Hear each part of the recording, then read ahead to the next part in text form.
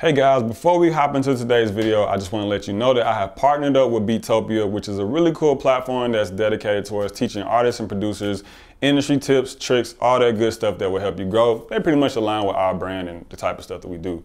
Now, we are doing a giveaway of a Neumann TLM102 condenser microphone, and all you have to do is follow Beatopia and they will announce the winner in about a month. Now, the link is in the description below. Just go over there, check them out, give them a follow, tell them I sent you, and you could potentially have the chance at winning this $700 microphone, which I'm gonna be real with you, I didn't know microphones cost that much before this. And if this is what artists are going through, if this is the type of stuff you have to spend your money on, then I feel you, bro. Music is expensive, but the mic almost made me feel like I should be a rapper. So, like I said, if you're interested in that, if you want a chance to win that mic, just go and follow Beatopia on Instagram. Once again, I will put that link in the description below. Make sure you let them know that I sent you. And other than that, let's get into today's video.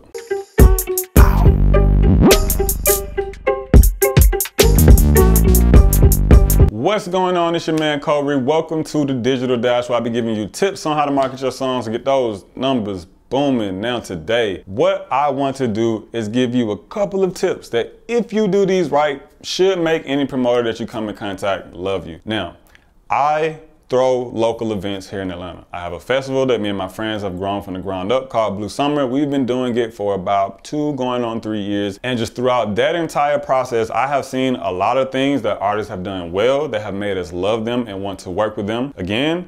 And I've seen things that a lot of artists do wrong that just completely turns you off from their artists and makes you never want to deal with them again and never put them on any type of concert, showcase, festival, whatever. So for those of you who are doing shows, who are wondering to yourselves, how can I make a good impression on a promoter so that I get these show opportunities again? Or just for those of you who are planning, want to be in the best positions for when they finally do start to get those opportunities, this is the video for you. And I'm willing to bet that if any promoters out there watching this video, let me know if you agree with some of these things, because I really do feel like these are universal across all promoters, not just me. But before we get into all of that, come and follow me on Instagram. I'll make sure to put my @ name in the description below. Come talk to me, come engage with me, come give me some video ideas, all of that good stuff. Now, with that being said, let's get right into it. Now, the first thing is to make sure that you are organized and timely. The last thing that any promoter wants is to be held up on a flyer or to be held up on some type of promotional video because you are taking too long to get them back the files that they need. Now, I will recommend that you have a folder already created that has any high quality photos,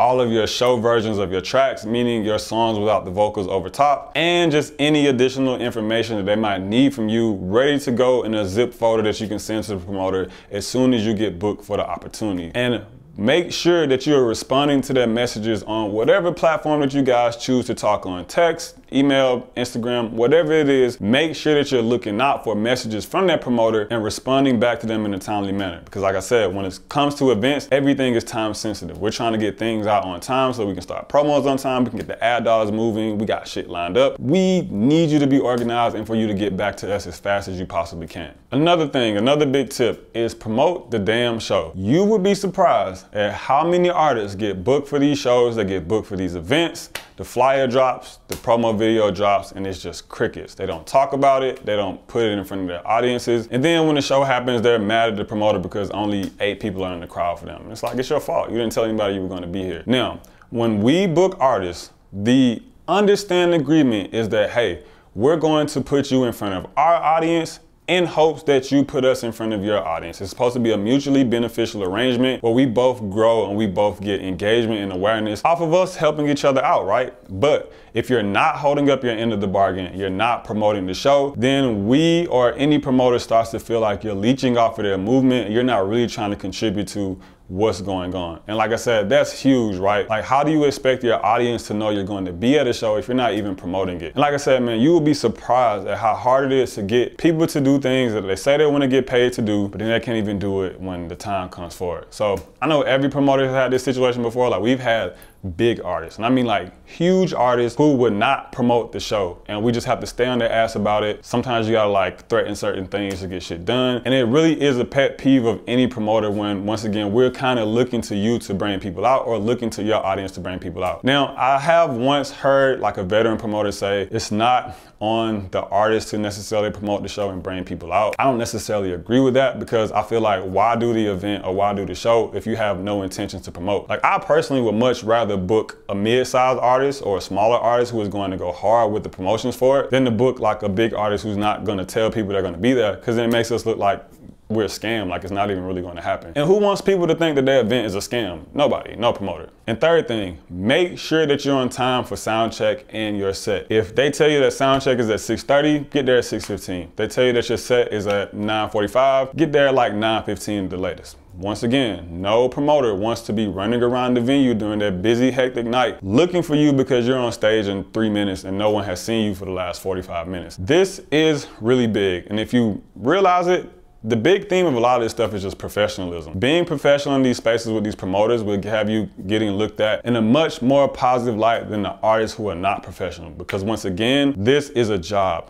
I'm doing my job in the hopes that you do your job the best, and just the best that we both do our jobs, the best the event would turn out, and the more likely I will want to book you and work with you again. Another thing is to make sure you give a good performance for the show. I get it, not every artist really has promotional experience to where they may give the best show that they can. Some of you are still figuring it out, figuring your sets out, and if you are an artist who hasn't really performed that much, let the promoter know up front. Say, hey, this is like my second or my third show, but I am going to do this to the best of my abilities. We will appreciate you for that. We may not always feel you, but we will at least appreciate you for it. Now, I also know that a good show is subjective. So just some general tips for making sure that you have a good performance or a good set is to, 1, don't rap or sing over your vocals. We hate it. Everyone hates it. No one thinks it's lit. No one thinks it's cool. Stop rapping over your vocals. It makes you look unprofessional and very amateurish. And remember, when you're in the music industry, you're not just competing with local artists, you're competing with artists as big as Drake. And they're doing it to the highest degree. And that's a very small thing that every artist can do that makes them look professional, is to rap over a performance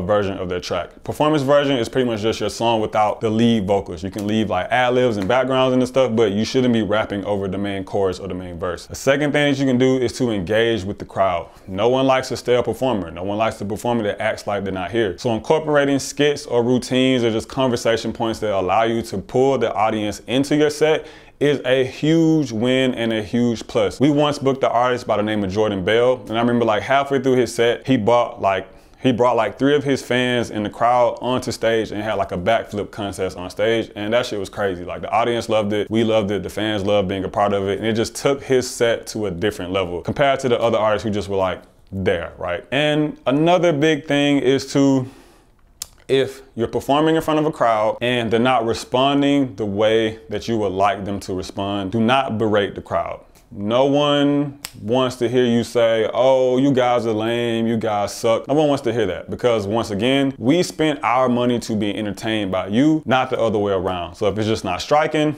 perform your set, take it in stride, get some feedback, and then focus on making sure your next show is better. Outside of that, good performance really does come down to you, your energy, and just the way you put your sets together. But the better your performance, the better your set, the more we want to book you and put you on shows again. And lastly, support other events that the promoter has going on, whether you're on them or not. So if you see me post a flyer or you see me putting together some other event, come out, buy a ticket, you know what I'm saying? Show some love. Promote the event on your stories or in your other socials. That goes a long way, because then that shows the promoter that you are an artist who is genuinely trying to build a long-term relationship with us, and not just another artist trying to leech off of the movement and the audience that we have built with our platform. Because that is how a lot of you guys come off. When you are jumping into the DMs of promoters, you're jumping into, the promoter's face, trying to get certain opportunities, when we can smell the bullshit, like we can smell the cap. We can smell that you are not going to hold up your ends of the bargains with certain things, and that you, once again, don't really care about us. You just want exposure in our platform. Like I said, man, we've gotten some wild DMs before. We've had people walk up to us and ask us wild stuff. And the main thing that we always take away from it is,